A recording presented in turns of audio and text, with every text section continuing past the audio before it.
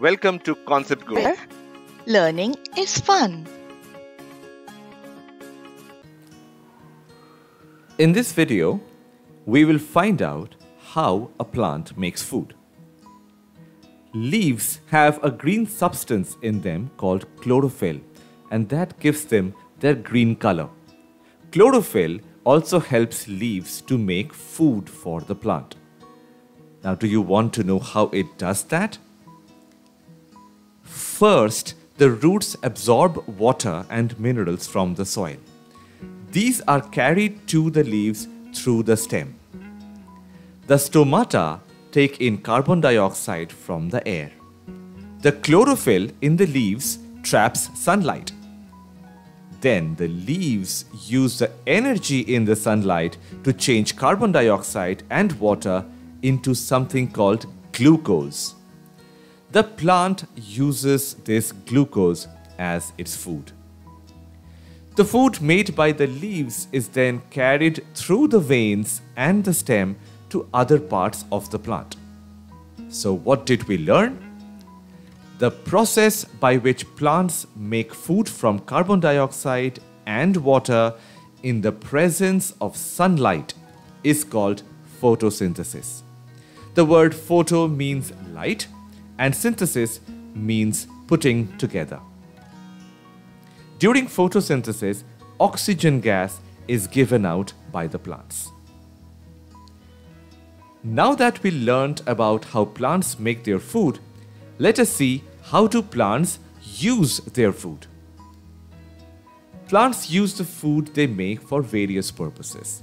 They use the energy from the food to grow and to produce leaves, fruits, seeds, and more leaves. Plants store the food they do not use as starch. Starch is stored in different parts such as fruits, leaves, seeds, roots, or stems. Plants use this stored food when they cannot prepare food by photosynthesis.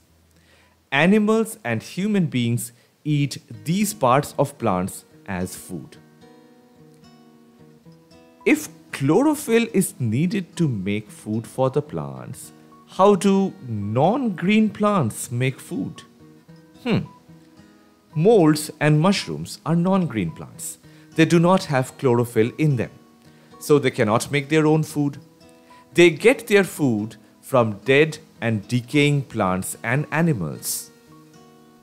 The leaves of some plants, such as croton, have chlorophyll, but they appear dark red.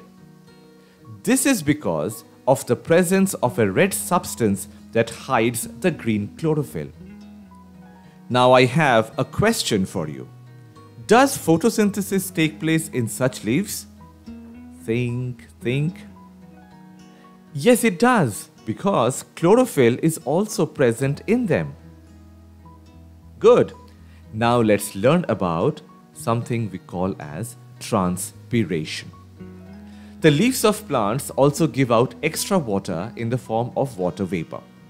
This is called transpiration. Transpiration is the evaporation of water from the leaves of the plant. Transpiration helps the plant to keep cool. When water is given out by the stomata of the leaves, the roots of the plant pull in more water from the soil. Thanks for watching. Please like, comment, and subscribe. Press the bell icon for our latest videos.